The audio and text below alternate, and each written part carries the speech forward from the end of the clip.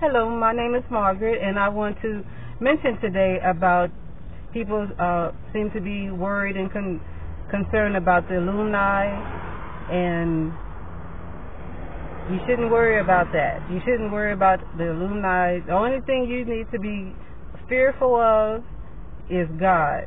The only thing you need to be concerned with is God. The only spirit that you need to worship and fear is God and what God is about to do and your relationship with God. All these other spirits, the Illuminati, Scientology, Buddha, Allah,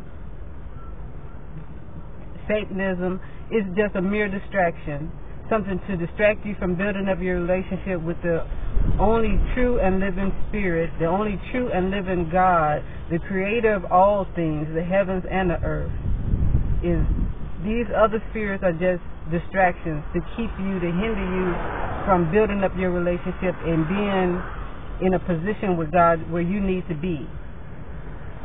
So disregard those other spirits and build up your relationship with God so you would be in a healthy position and be where He wants you to be when He gets ready to move.